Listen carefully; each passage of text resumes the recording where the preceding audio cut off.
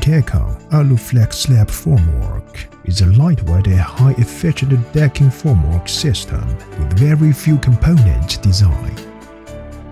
It's consisted early stripping head and shoring prop, an aluminium frame panel lined with 10mm TECON form bridge plywood. Alu-Flex panel weight only 70.6 kg square meter, and it can be easily and manually installed without crane. Alu-Flex panel have 12 standard sizes for site application. Early stripping head helps to increase construction efficiency greatly, while TECON heavy-duty props and medium-duty props are both for option as the main load-bearing options for different slab techniques.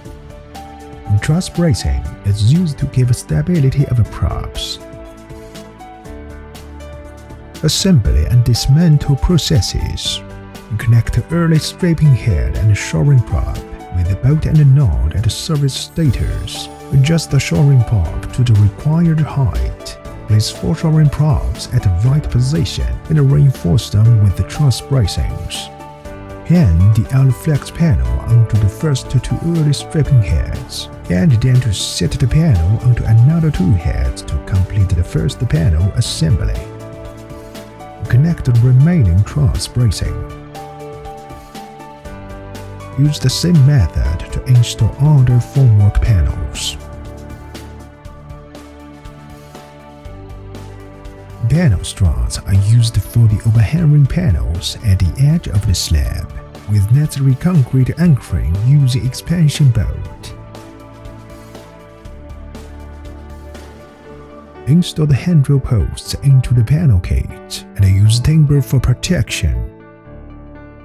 For the rest area around the columns, use extra props, beams and plywood for compensation. Alu-Flex Formwork also has a suspended beam formwork system consisted by beam members, tie rods, nuts and plywood. It can be adjusted into different sizes of beams. Complete the formwork installation of a slab and a wall joint area with flexible components.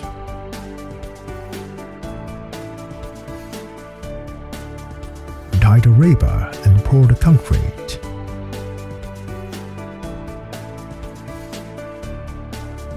When the concrete strength reaches 50%, formwork panels can be dismantled first.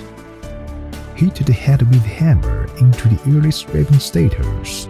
Release the Alu-Flex panels first, and then transport them into next floor for further installation. Dismantle the handrail posts, panel struts, truss bracings, and other components in turn. Start the upper floor formwork installation, pouring concrete and remove formwork panels and the other components again. Dismantle the shoring props from the first floor and reuse them into the third floor.